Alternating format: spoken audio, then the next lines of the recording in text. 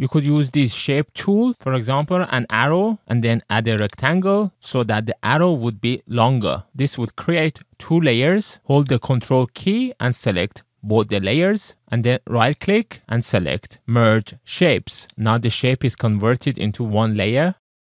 Click on edit and then select define custom shape. Give it a name, for example, arrow long, and then click on OK to save it. Now you could go to any other file, expand the shapes panel, and from the bottom, you could see the saved shape selected and then drop it onto your canvas. But as you can see, the fill and stroke are as per last used. So in order to save color of the fill and the stroke, you will need to select the custom shape tool from this panel. While your long arrow is selected with your desired color, expand the shape preset, click on the plus icon, make sure include color is checked, give it a name, for example, arrow long red, and then click on OK. So next time, select the custom shape tool and then click on the presets, select the preset that you have just saved and draw the shape in any size that you want, but this time it will keep the fill and stroke colors.